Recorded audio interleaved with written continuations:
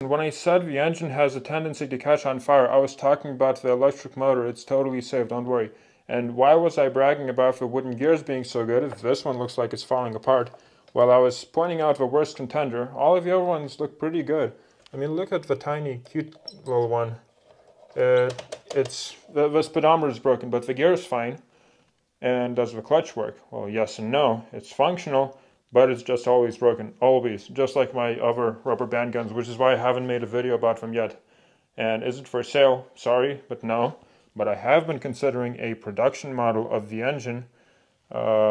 Yours wouldn't be broken, I swear. Let me know if you're interested.